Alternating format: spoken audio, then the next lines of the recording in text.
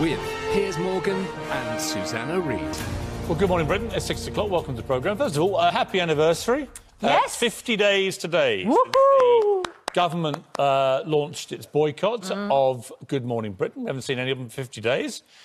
Yes, he ran to a fridge. He said he'd be with us in a few seconds. It's now been... Well, it's been nearly 7 months. We'll never see Boris Johnson again. But we do know he'll be very chilled when he appears on the programme. Very chilled. Ice cold. We also know that Matt Hancock, he believes in scrutiny. He believes in having to answer tough questions. We know that because he said that on this programme on March the 23rd. Yeah, it is important, which is why we haven't spoken to any of them for 50 days. That's how important they see scrutiny. Matt Hancock, you know, he's had an exemplary pandemic in many ways, if you assume that everything he's done has been wrong.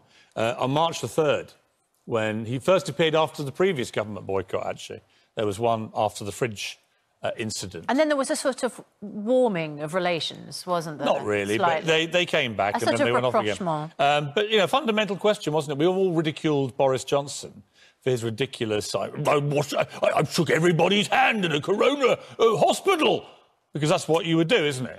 In the middle of a pandemic, you'd shake everybody's hands in a hospital. Which is weird at the time when they're telling us that hand hygiene was absolutely crucial. Yeah, although, and we know now that the SAGE committee, advisory board, that was telling the Prime Minister that very day, March the 3rd... Don't shake hands. Don't shake hands. Oddly, Matt Hancock, we're just going to sort of re-interview him today on the programme because he's too busy for us. So, on the 3rd of March, Matt Hancock did address the question of whether he was shaking hands as Health Secretary in the middle of a pandemic. Here's what he said. March the 3rd, that was when Iran and Italy and China and all these other countries had been besieged with coronavirus. There's the Health Secretary of his country telling us all to carry on shaking hands.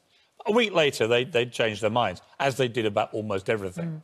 From testing, you remember they stopped testing, they started it again, the quarantine and checking airports. Well, we asked about travelling, actually, didn't we? And whether we could still travel freely and whether mass gatherings also should continue going ahead on the same day. This is what he said. Clearly.